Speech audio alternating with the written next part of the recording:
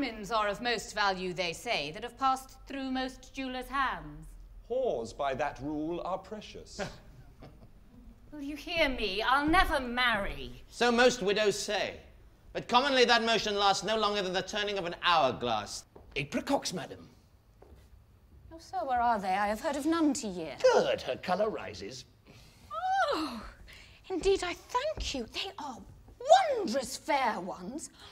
Will not your grace pair them? No, they taste of musk, methinks. Indeed, they do. I know not, yet I wish your grace had paired them. Why? I forgot to tell you, the knave gardener, only to raise his profits by them the sooner, did ripen them in horse dung.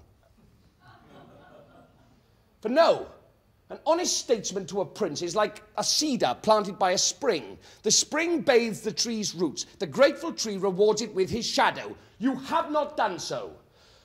I would sooner swim to the Bermudas on two politicians' rotten bladders tied together with an intelligence's heartstring than depend on so changeable a prince's favour. I had a very strange dream tonight.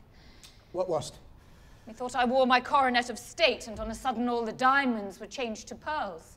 My interpretation is you'll weep shortly. Tell my brothers that I perceive death. Now I am well awake. Could I take him at his prayers? There were hope of pardon. Fall right, my sword! Ah! Ah! I'll not give thee so much leisure as to pray. Oh, I am gone. When I was ended a long suit in a minute. What art thou?